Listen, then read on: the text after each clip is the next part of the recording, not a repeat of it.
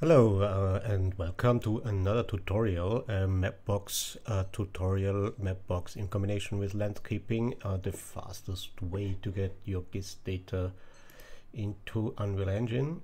And before we get started to import our landscape, I will show you what's necessary in order to work. You have to install it into the engine, and then you will see Landscaping Mapbox here, the plugin. You need also landscaping, because Landscaping Mapbox is only an extension to get the data directly from Mapbox. And after that you have to go to project settings and scroll all the way down, and here you have the landscaping settings. The cache directory should be set.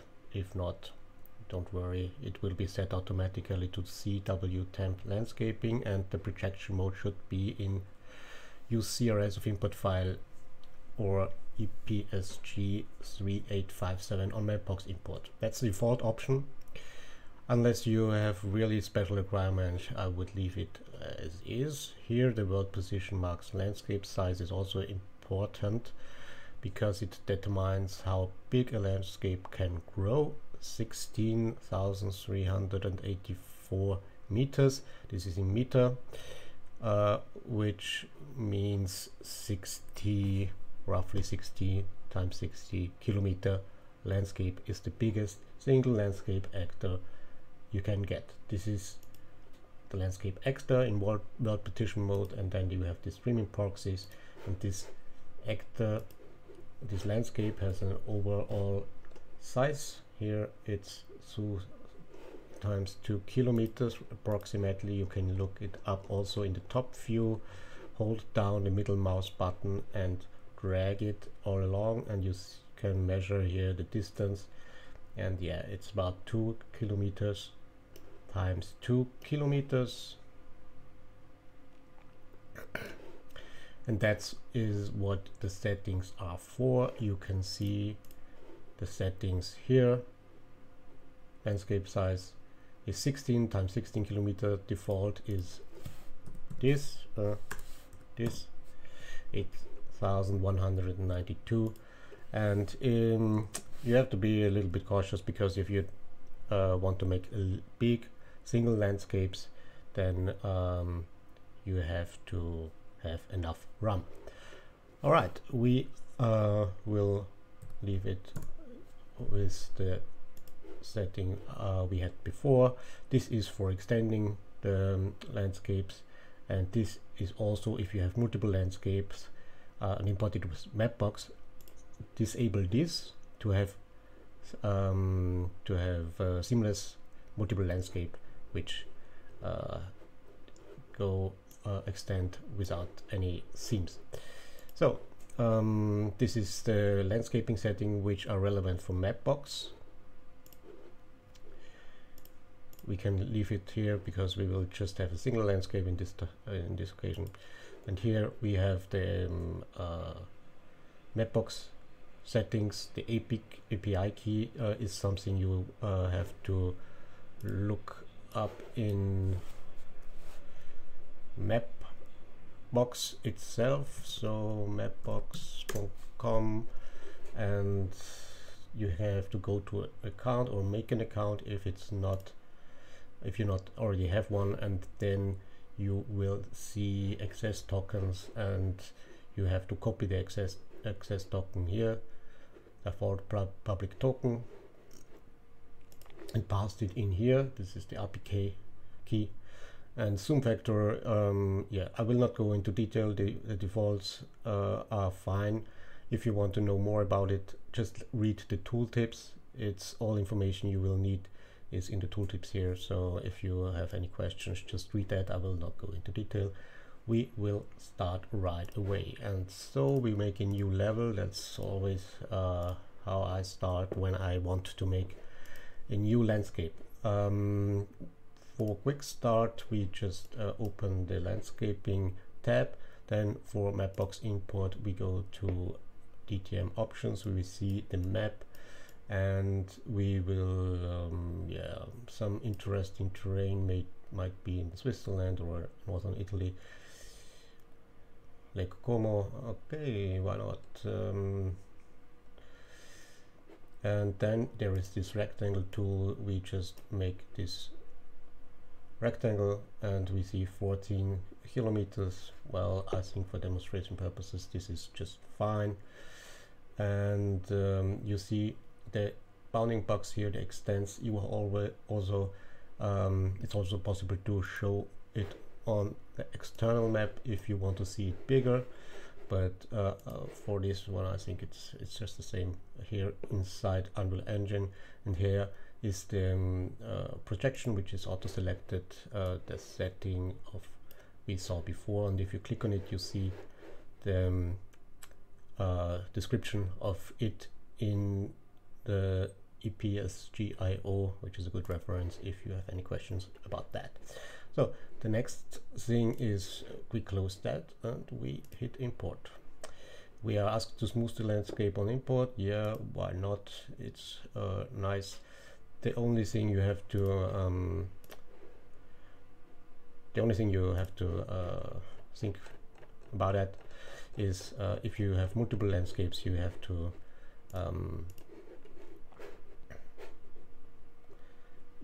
make sure that you disable smooth edges. So we have a part of the Comosee here now, and yeah, it looks pretty okay. I see the Lake Como, and the next thing we do is, without further ado, we will import satellite images from Mapbox. So we have nice colors here, and see what's the nature and what's the lake about. Hope it's beautiful. It will import it as decal per default, which means it will be projected onto the landscape. And when we go in top mode, we see, ooh, there was a boat as the image was taken. A big boat, obviously. All right, and here you have all these houses from Lake Como. Oh, it's nice. Oh, it's nice to see that. I wonder what the weather was on this day. The default resolution of the decal actor is here, and it's projecting the satellite images on top of the landscape. The default resolution here is a texture. You will find it also here in the landscaping directory in your content. The here is the texture. It's default 8K. You see it, dimensions 8K, and all textures will be this resolution, which is the higher currently supported resolution by Unreal Engine. There are other options. You can also, if you uncheck this and click add satellite image, it will be imported and applied as landscape material. I don't see much use in this, but maybe it's better for some reason. And image as vertex color is only for if you have static meshes. And we can import more of this with static mesh option. This is for distance meshes. I think it's interesting to see this. So we will just make this area a lot bigger, like so.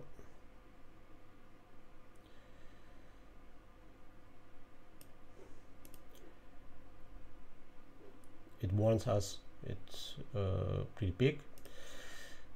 The overall area is approximately 200 square kilometers. All right, and we check here import as mesh. We don't enable mesh collision here because we want, it's just for demonstration. We don't want to have a playable area. Anyway, we have this, so we can hit import, and we will see in a minute that it imports all the surrounding areas as static meshes. It's procedural mesh at first, and then we will have the possibility to, this are procedural meshes, and we have the possibility to convert them to, replace them with a netted mesh, which is then saved in the content. I think I didn't smooth the edges, but alright, it's just one thing you can do, but it's not really mandatory. So the next thing I want to do is to delete this mesh which was imported here, because we also have imported it here in this area, because we encompassed everything. So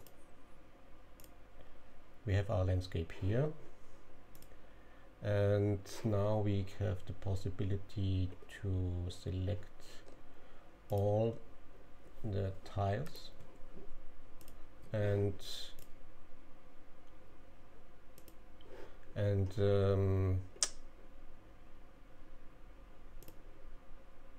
add satellite images.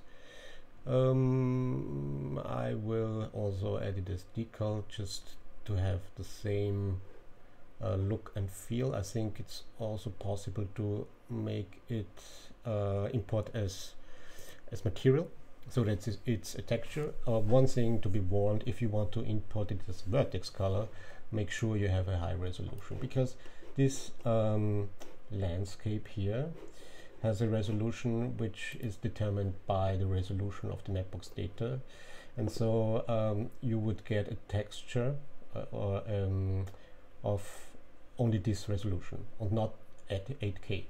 We have here this decal, which has a resolution of 8K, and so it's a lot better.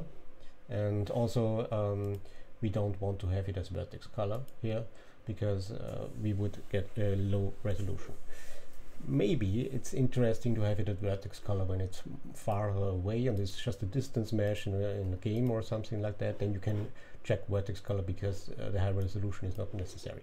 But if it's on the border of your playable area, or an area where you can move around and see things from near, then I would recommend to import it as decal or as material, which will result in a texture quality of 8K, the maximum quality, and only if it's farther away and it's not important to see it from near, then it's a good option to go with vertex color, because it's a lot cheaper. So for the sake of this, we can do both. Actually, let's do both. We select the surrounding meshes here, and do we have all? Yeah, that's fine. And we can import them as this material. It will take a while when we import so big areas.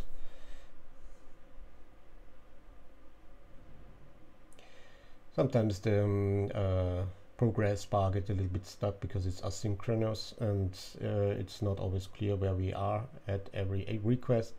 So please be patient if you want to import bigger areas with Mapbox. The progress bar not always shows the right progress. Anyway, it will finish after a while, but with big maps it will take some time.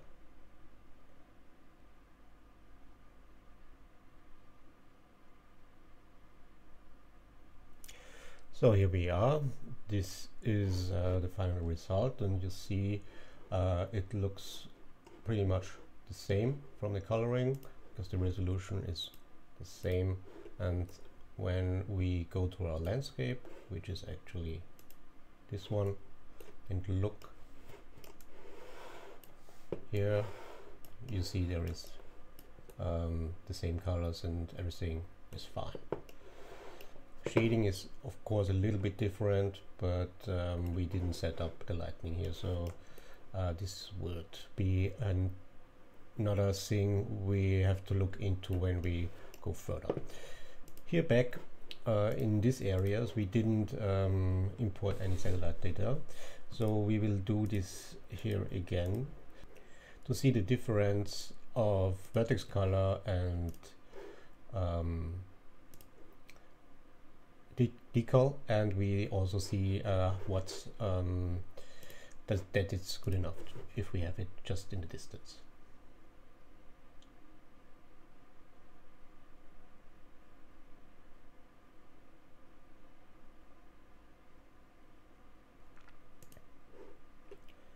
Alright, we are done here, and from afar there is no difference at all. But if you look from near, you will probably see it. Yeah.